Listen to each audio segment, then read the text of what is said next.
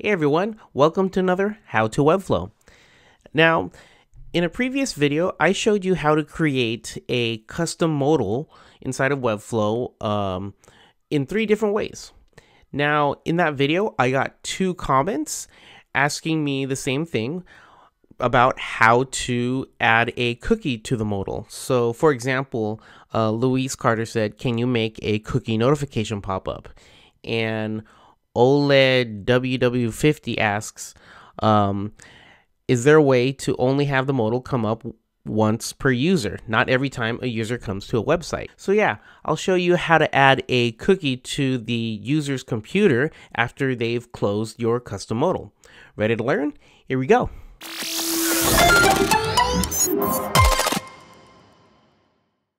Okay, here we go.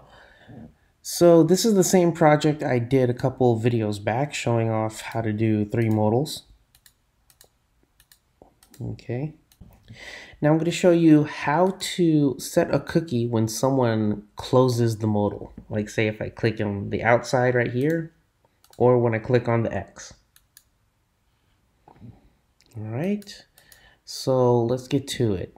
I'm going to go into my modal 1, and I'm going to make a note of the 2 elements that are closing this modal. Okay, so it's close modal BG and close modal.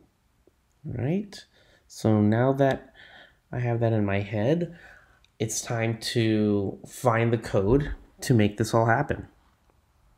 Now, this is the code. It's coming from a GitHub called JS Cookie. All right.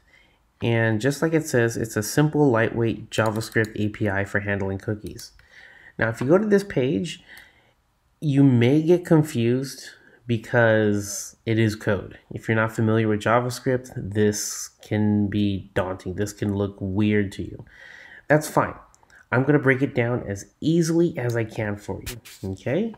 So I'm going to go back to Webflow. I'm going to open up Sublime Text. And here's the code, the basics of the code. All right? So we'll start with line 1. Line 1 is the actual magical JavaScript that the author has created in order for you to make this cookie work. So all this is just copy paste. Okay? That part's easy. Second, we're making a temporary memory inside the browser called cookie name. All right? And we can name this cookie whatever we want. So I'm going to call it modal closed. Okay? Now, we're going to do an if statement. We're going to tell the computer, hey, if you find a cookie inside of the computer that's called modal closed, then do me a favor, delete the modal. So that way the user can't ever see the modal again. And that's what this line says. If we find a cookie, and so cookie name, this points to this, then points to this. So get a cookie named modal closed. If the cookie is inside the computer, then we're going to remove the modal. If the computer comes back and says, I can't find it, or undefined, that's what undefined means, then don't do anything. Just keep moving on the code. But for this, it says, find the cookie. If it's in the computer, remove the modal. All right. Now, as you can tell right here, there's a $sign and then parentheses and then single quotes. Right here, we need to put the name of the modal. So I'm looking here, and it's just called modal. So what I can do is type in .modal, and so that's the class name of the modal. Okay. And again, don't worry. If you're getting confused, you can just copy and paste this and change a few things around, like the name of your modal. Okay.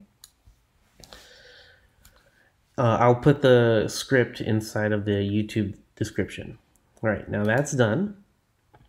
Now the next line is, when you click on this element, put a cookie inside of the computer and name the cookie modal close, and we'll give it a value. Now this value, you can set it to anything you want. You can just say, okay, You know, you're just putting some random value. It don't matter what you put here. Okay, it's all up to you. Then next we have expires 7. And so what 7 means is 7 days. So this cookie will remove itself 7 days from when the user clicks on the close button. Okay, so that's what that 7 means. Now let's go ahead and put our close button here. So we have dot close dash modal dash bg. Okay, so whenever anyone clicks on the big area outside of the modal, then a cookie will be set.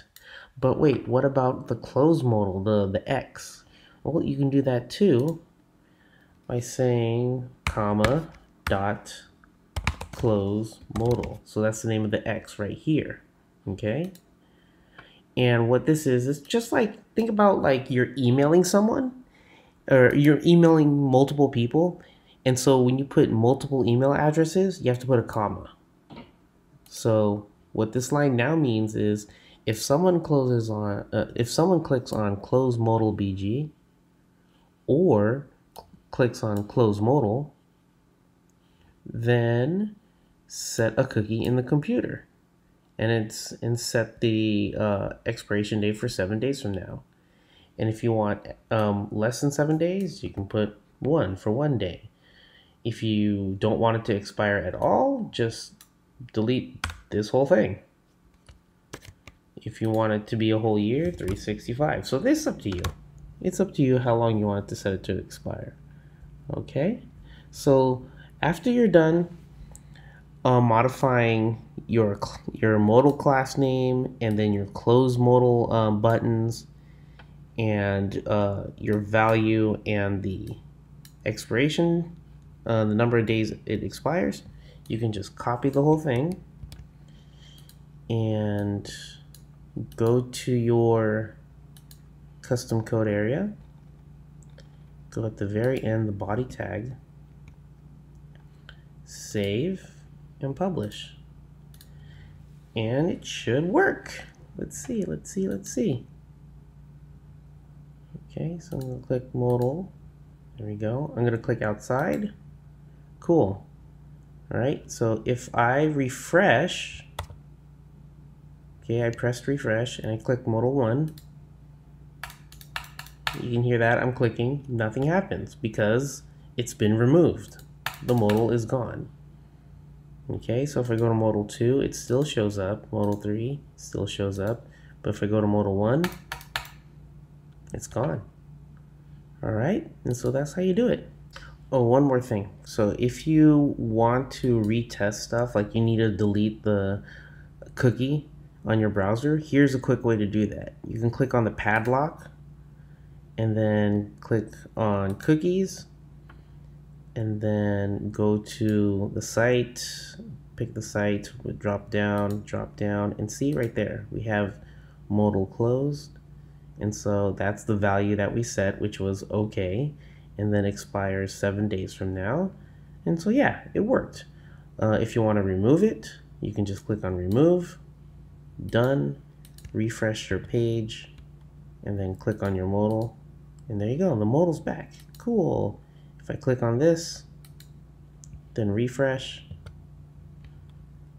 I click on the padlock, and my cookie is back there. Okay? Hope this helps. So there you go. That's how to add a cookie to the closing of a modal. All right. I know it's kind of complicated when it comes to custom code, but if you have any questions, just leave them in the comments below or tweet them at me at @thepixelgeek, and I'll answer them as fast as I can. If you have a suggestion for a future video, go ahead and leave that in the comments as well. Or if you're using this tip or any other tips that I'm showing you, leave your links below. I want to see what you're doing. Thank you all so much for watching. I'll see you in the next one. And as always, make the web beautiful together. See ya.